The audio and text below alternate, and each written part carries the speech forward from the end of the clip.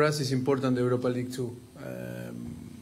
I can understand on England, maybe because our position on the table, second on the table, is a big opportunity to try to fight for the Premier League. But you know, for me, when you are in a big club like Tottenham, you need to fight in every competition and in every game. And my priority is tomorrow. I don't think too much on the future. Always is in the next game, and it's how we live and the squad feel. The Premier should be wait for a few weeks, but I think when you are in Tottenham and you manage Tottenham, you need to try to win every competition and every game.